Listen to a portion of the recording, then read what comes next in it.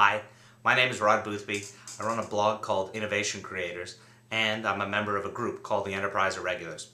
Their motto is, "Boo old school enterprise IT, hooray beer," or at least hooray Enterprise 2.0 and the use of Web 2.0 technologies. The Enterprise Irregulars have their own website, enterpriseirregulars.com.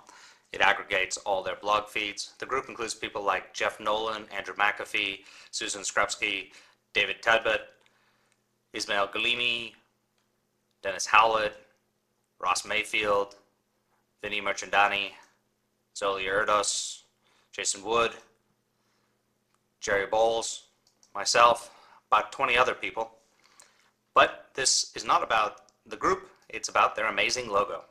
Okay, I designed it myself, and this screencast is about how you can build a similar logo using an open source piece of software called Inkscape.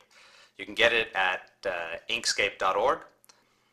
Okay, without making you wait any further, let's Boo-witting. Red beer. jump right in and take a look at the Inkscape application. Inkscape is a scalable vector graphics drawing engine. That means you can zoom in on the graphics that you create in great detail without getting any of the fuzziness or the blurring of edges that you would with a bitmap graphic or a ping. To create a logo like this, you start by going over to the left and selecting rectangle or square and drawing it out. You can edit the colors of the outline or the fill. To do that, you select the pointer, click on the rectangle that you've created, right-click on it, select Fill and Stroke. This little dialog comes up. You can adjust the fill. You can select any color you want for the fill. You can select Stroke Paint and select any color you want for the outline.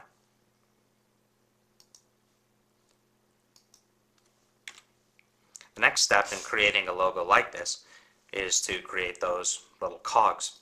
The way you do that is you select simply one of those polygons or stars on the right. You choose a certain spoke ratio and rounded corners, and you get a shape that looks a bit like this. Note that when you click on the shape, you can actually change how much it rotates either way. You just have to double click on it to get those kinds of bars. Scale it to any size. Once you've got it, the next step is to change the shading internally so that it matches the kind of shading that's in the Enterprise Irregulars logo. Light on the top and dark on the bottom. I use this linear gradient to select that, and I've got a couple stored already, so I'll select this one. Go over to the stroke and scale it down a bit so it matches the other ones, something like 0.25. Okay, that's starting to look a little bit like this, but maybe the gradient isn't exactly right, so I go over here and I adjust the gradient. I can pull it down to the left-hand corner. It's not exactly right either. There we go. Now, in order to create the little glass effects that you see on these ones, I then have to go in and create a copy of this. Create the copy. I cut out part of the copy, and I start to do that by first creating a circle on top of it. I select the pointer, select this shape plus the shape below it. Up here, there's a section called Path. I can select Path and select the intersection of these two shapes. I'm left with just that piece.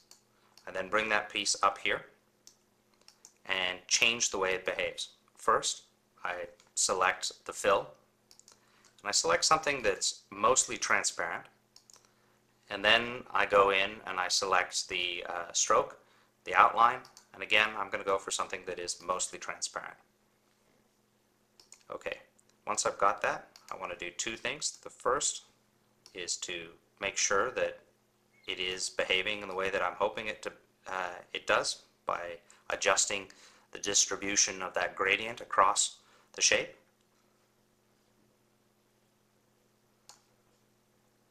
Bring it in a little bit like that. And then I'm going to zoom in and line it up perfectly. Okay, so you repeat that a few more times over for each of the different shapes that are there.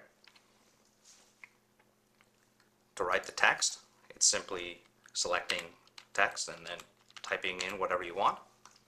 So, good luck with any of the diagrams that you choose to create or logos.